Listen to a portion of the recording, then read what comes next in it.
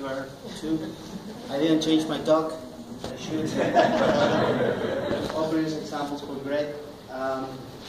Okay, I'm in a postdoc. Sorry, I'm a postdoctoral researcher at the University of Konstanz in Germany, and in our group we are very interested in understanding what are the molecular mechanisms underlying phenotypic variation among species. And if you're wondering, these are not cichlids. They are a human and a chimp.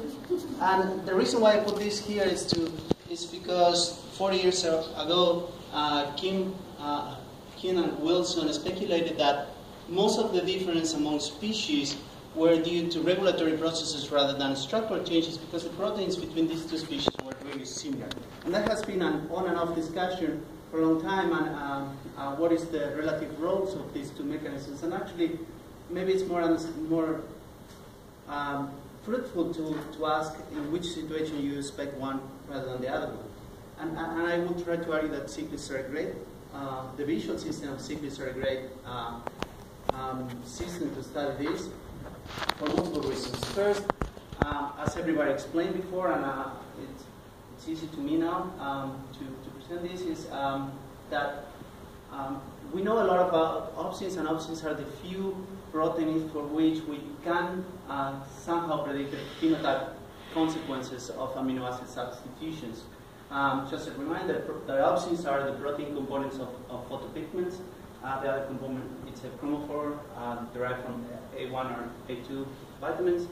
For example, this is we can characterize these photopigments by the peak of maximal absorption, where they absorb most of the light, and this is a green pigment in humans.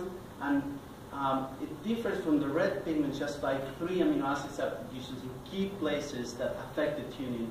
And this has repeated in a lot of species, and these changes are crucial. So we understand that certain sites, when there is an amino acid substitution, results in a change in the peak of sensitivity.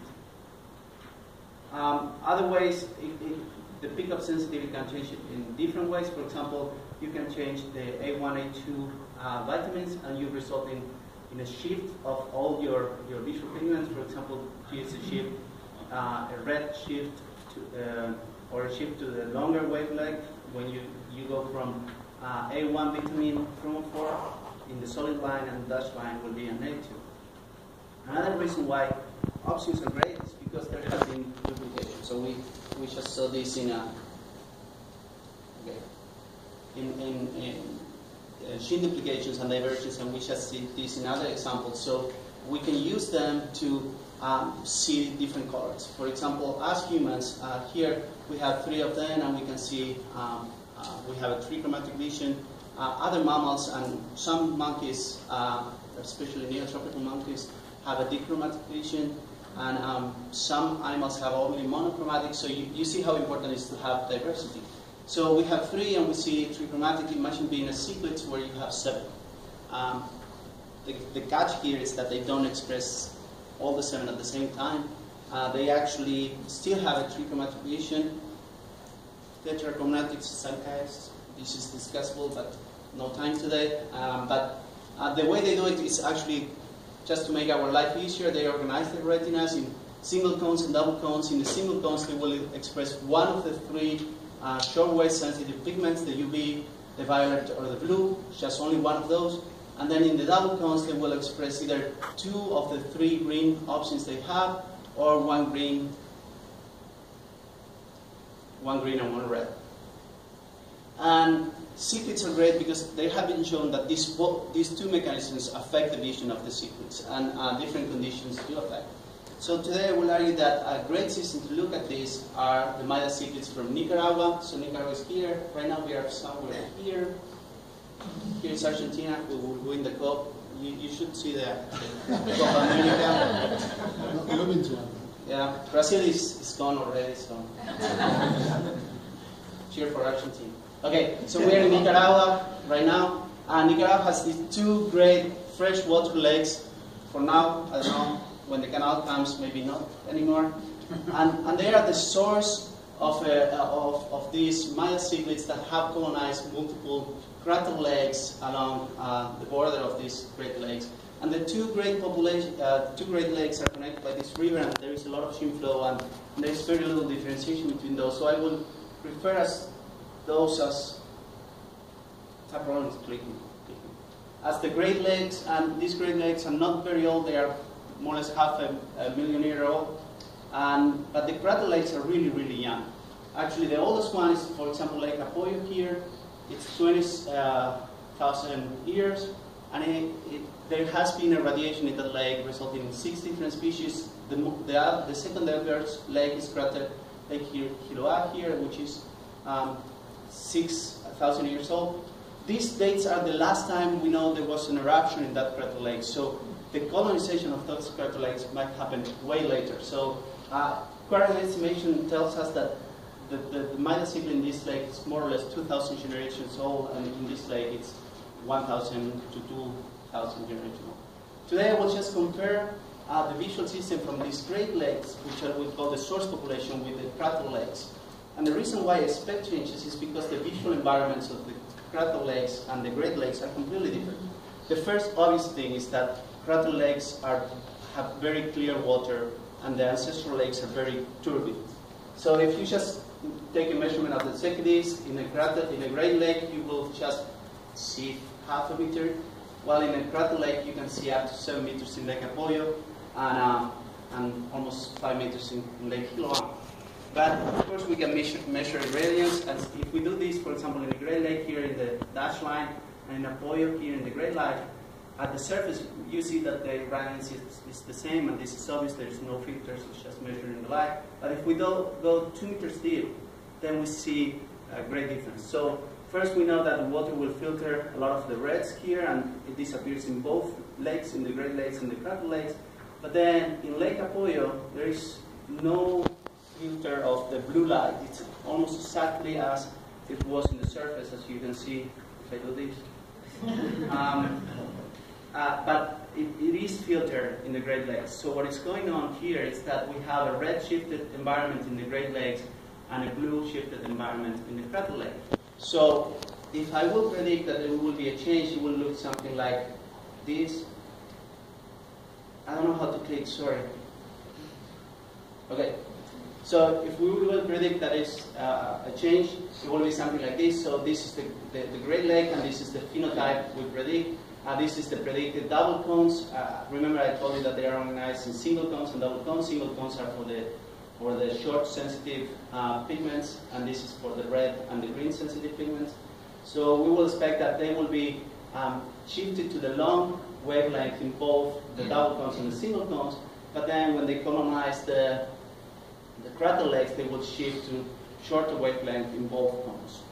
So these are my predictions, and of course the first thing I have to do is go and measure phenotypes to see if they are different. So I did this. I didn't have the fancy electrode to measure, so I just cut it open the eye and measure it with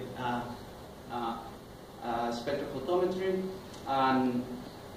which measures the peak of maximum absorption. And this is more or less what you see when you do it in fish from the Great Lakes. Actually, this is 5. The red peak is 594, which is quite red shifted. And when you do the same in the crater lake, for example, compared with Lake Apoyo, you see a strong shift towards the blue in all the pigments. Not that much in the green though. And this more or less is the same in Lake Hiloa, but it's less, not as impressive as in Lake Apoyo, but still you can see a shift, especially in the reds and a little bit in the green. Okay, so I wanted to know where are the mechanisms of this difference.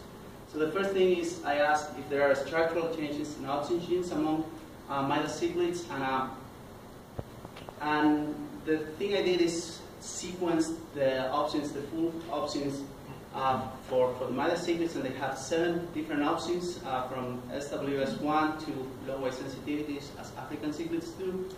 And each of these proteins is more or less 350 amino acids, so I only found 8 variable sites across the 7 things, so more or less 1 amino acid in each protein, which is not that much.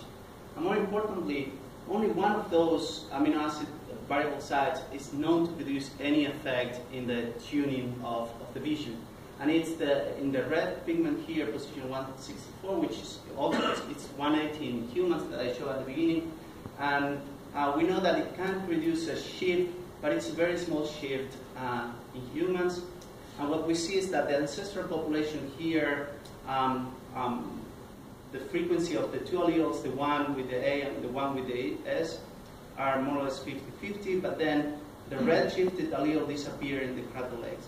And it's hard to put an adaptive value to this because this can also happen just by a bottleneck, but it's interesting that it happens in the same direction in both legs when the frequency is almost the same in the ancestral legs. Okay, my second question, so to summarize this, there are very few amino acid substitution, very few structural changes in the proteins. So my second question was how many, if there are changes in the opsin expression sequence.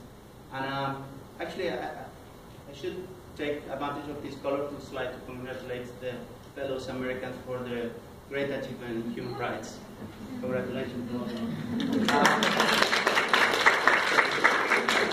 Okay, so this is the expression in Great Lakes, and this is proportional expression, so this represent of the whole pool of opsin expressed in the eye, how much is each of the different opsins I found.